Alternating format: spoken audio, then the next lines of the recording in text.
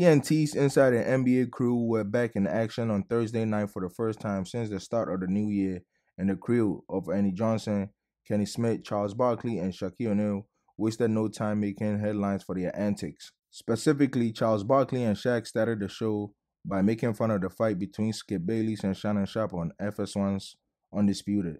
It took place on Wednesday over Skip Bayless' insensitive tweet about the Damar Hamlin medical emergency. Charles Barkley broke the introduction by telling Shaq with a big smile on his face that he was sick of him for interrupting Ernie Johnson. Just watch the video.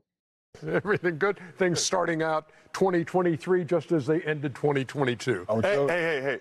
I'm sick of you, man. What? I'm sick of you. What happened? You interrupted Ernie already. The first show of the year, you already interrupted him.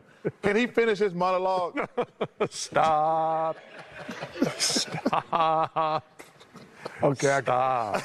Hey, here's I watched it on YouTube too. So I didn't see the show. I saw it. Here's the new year out there, everybody. Yeah, Chuck at it already. Easy. I bet the powers of We about to get cut off for TV forever. Mama, I'm coming home. I'm not taking my tweet down. Hey, no, I'm not taking my tweet down. I believe what I said. Hey, where's that case? Talk about. You want to talk about the Joker? Hey, go ahead.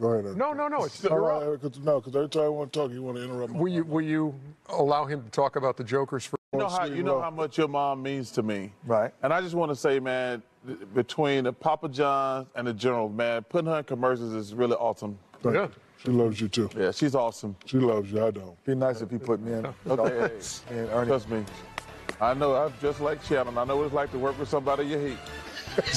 The gimmicks between Charles Barkley and Shaq mimicked Wednesday's episode of Undisputed, where Skip Bayless interrupted Shannon Sharpe as he addressed his absence from Tuesday's show. Skip Bayless came under fire for tweeting a question about the NFL scheduling plans shortly after Damar Hamlin was taken to the hospital on Monday night. Many thought the tweet was in poor taste considering the gravity of the situation surrounding Hamlin.